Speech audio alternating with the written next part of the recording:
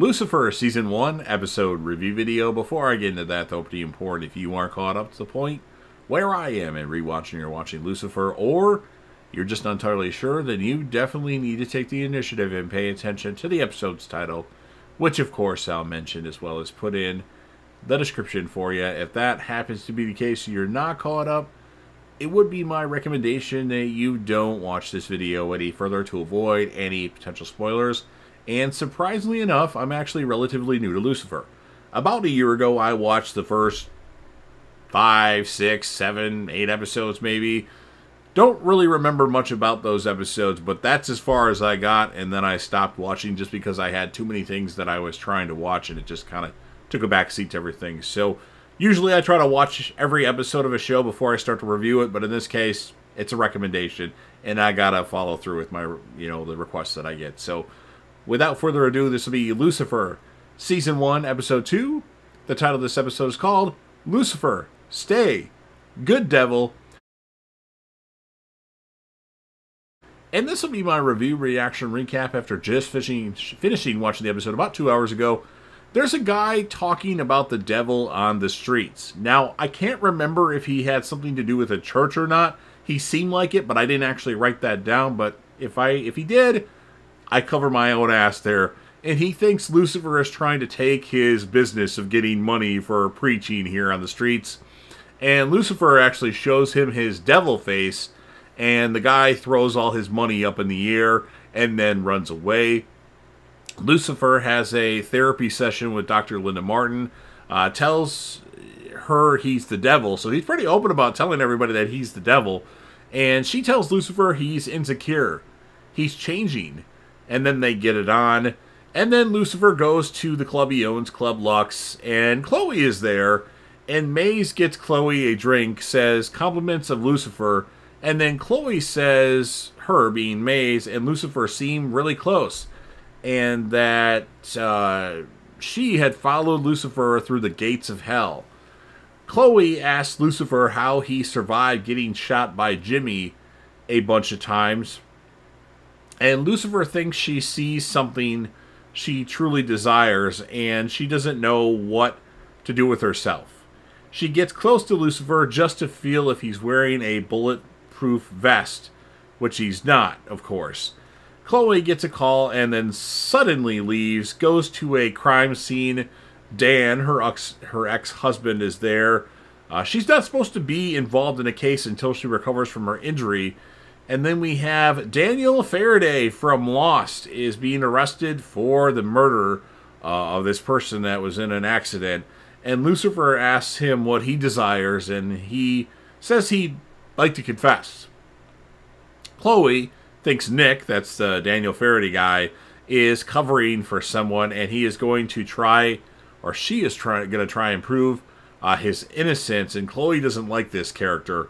Chloe mentions to Dan Nick is innocent as he wouldn't confess to a parking ticket before. Lucifer is actually smoking pot at the crime scene, and the pot that Lucifer smoked thus far is the only evidence. Amenadiel shows up in the morning when Lucifer wakes up, tells him to go back to hell. Lucifer tells Amenadiel to take his ultimatum and shove it up his feathered hole. That was pretty funny. Amenadiel mentions he saved the human because he cared. Consider my offer when you've made a decision, and you know how to find me. Trixie asks Chloe if she was watching a naughty sight as she put away what she was looking at really fast. And then Lucifer shows up at Chloe and Trixie's place. Trixie is, of course, very happy to see Lucifer. And we find out that Chloe lives at her mom's place. Lucifer goes to see Nick. He wants to find out about Chloe Decker from Nick. This character has a big history with Chloe. And we find out that Chloe's father died 2 weeks after the Hot Tub High School movie. He took a photo, I think at the funeral, that pissed Chloe off.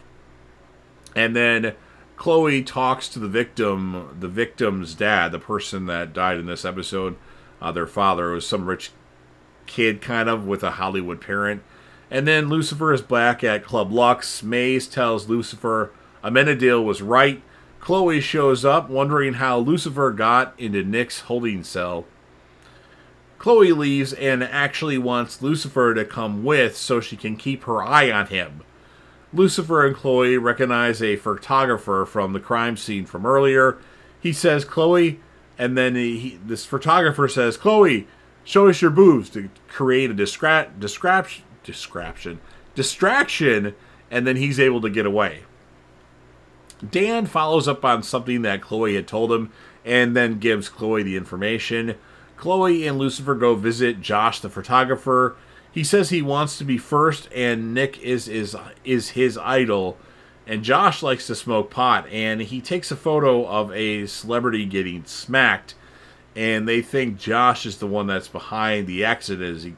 He creates these opportunities where he's able to get a shot because he has a bunch of moments to happen that he creates. And then Chloe goes to talk to Nick, Daniel Faraday, and Chloe says, believe it or not, she forgives Nick for what he did after her father died. And then Chloe, she now gets another call from Dan, and that call is to tell her that Josh is missing. Now Nick is missing, as Lucifer had grabbed him while she was taking the call. And Lucifer says that Nick is a necessary evil, tells Nick to embrace that. Maze pulls Josh out of the trunk, and Lucifer gives both of them a gun and says, let's see who's going to shoot who first. Chloe shows up, Amenadiel also arrives, and Josh pulls the trigger, but nothing happens. And then Nick pulls the trigger, and it fires, and then all of a sudden everything is slowed down, like the time has been slowed down.